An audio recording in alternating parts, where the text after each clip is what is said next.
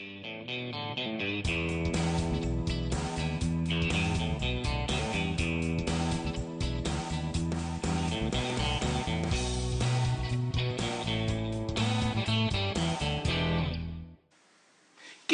Harry Houdini here, and if you can't tell from my bloody accent, I'm down under in Australia. Yes, mate. Now look, if you look behind me here, this is what it's all about. Model kits, building scale models. Now I do a lot of this, and there's a lot of videos on BoobTube where I'm doing stuff.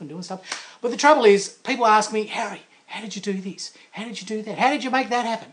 And I've got to sort of rummage back through all the videos and find the little piece that's only a couple of minutes long in some great big whopping series. Now, it's too much stuffing around. So, I've decided to put together this series of tiny little vignettes. Isn't that a great word? It just means little video. It's a fancy way of saying it.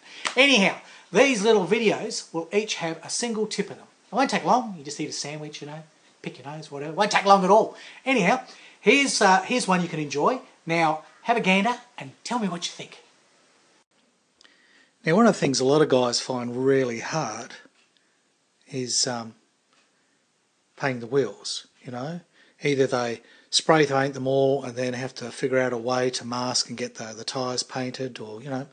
Now, I've always painted them by hand in the past. I've spray painted the entire wheel, and then I've just sat there by hand with my little brush and probably just spun the thing round and hand painted them on, which is, for me, was fairly easy, but a lot of people seem to struggle.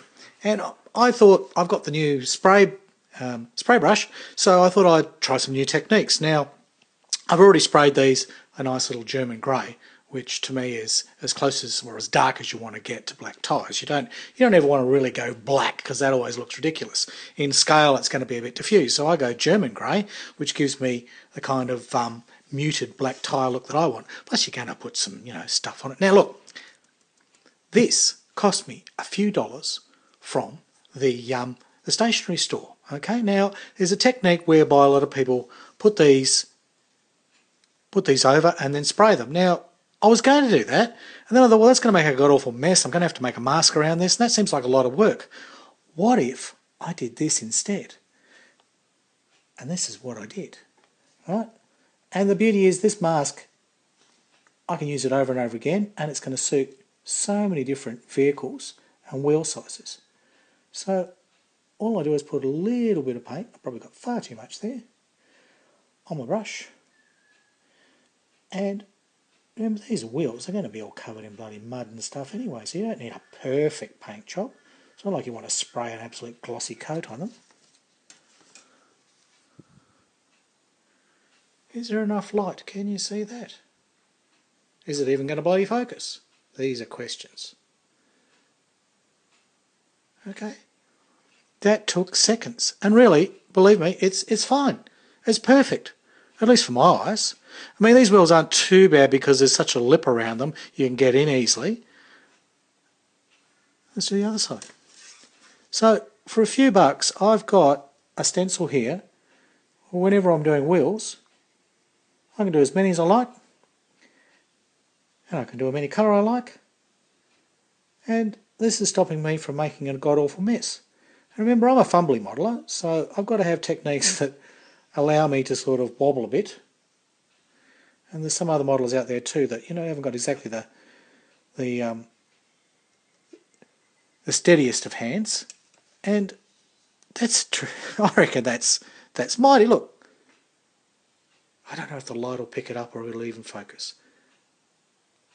But it's worked. It's done what I wanted to do, which is I just want to paint the inside of those wheels. And that's so easy, okay? And if I get a little bit on, there shouldn't be any on the back.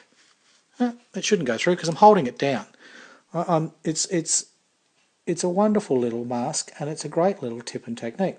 Now, plenty of people have done this, I know, but usually they spray it on.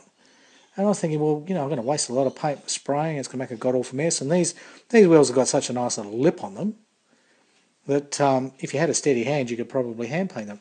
But what I have done here, have you noticed, is I've done it backwards. I've painted the tyres, and then I'm painting the rims. Well, that's opposite to what I normally do. Normally I'd spray paint all the wheels the colour they need to be, and then I would hand paint all the tyres on, which is quite a lot of work. And you know, you rely on the profile of the tyre and the wheel. But look, how easy that is. Okay, there's another one done. And Hopefully it looks okay. To my wobbly eyes it does. It's really not that hard. It's such a joy. So I thought I'd just share that with you. Well, what did you think of that? There you go. That's a little tip, isn't it? Now, if you have any questions, just put them in the comments section. If you've got a better way of doing it, let me know, and then I can improve my work. Because it's all about sharing. It's all about learning from each other. And if you need to see the longer version of things, I've got complete playlists on every build that I've ever done. So, you know, all these buggers back here, you'll probably find them somewhere on my channel. All right, or they're coming up soon. So there you go. Subscribe, enjoy, like, comment, do whatever you like. Anyhow, from me, it's Harry Houdini signing off from Australia. Hooroo!